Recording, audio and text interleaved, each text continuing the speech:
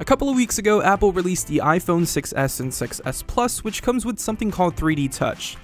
We did a separate video explaining what the technology does, so if you guys haven't seen that video yet, make sure to check it out over here.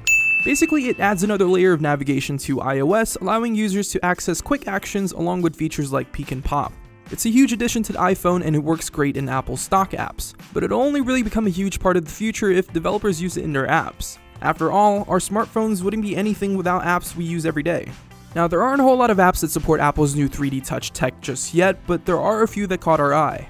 In Magic Piano, for example, if I were to press on the notes with different levels of force, 3D Touch changes the volume of the notes and creates a more complex sound. It's very hard to show this in video, but if you try it out yourselves, you'll hear the difference. The harder you press on a display, the more the sound changes. It's pretty much like playing a real piano, giving you a deeper level of immersion. Magic Piano doesn't support peek and pop nor quick actions, but it will be able to figure out how hard you press on a display when you're inside the app.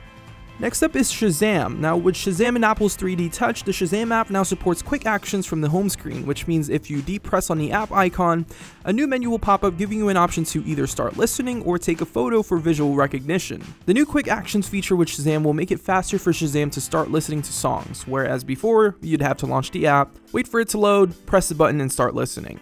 It's not a mind-blowing feature, but it's still cool nonetheless. Moving on to Instagram, 3D Touch takes advantage of both quick actions and peek and pop. When you press hard on the app icon, a menu will pop up giving you options to add a new post, view your activity, search, and look at your DMs. Inside the app, if you're in someone's profile, you can peek at a photo with a medium press, and if you press a little harder, it'll pop into the actual photo. Now, you can do the same in your timeline. Let's say if you want to peek at someone's profile without fully going into their page, you can 3D touch their profile photo or name, and it'll show you a brief overview.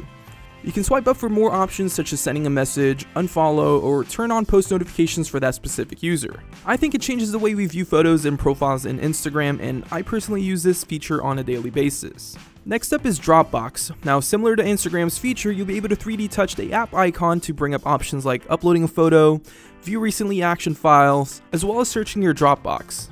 Inside the app though, you'll be able to peek and pop to get previews of folders or files. It's a really neat feature that I'm sure heavy Dropbox users will enjoy.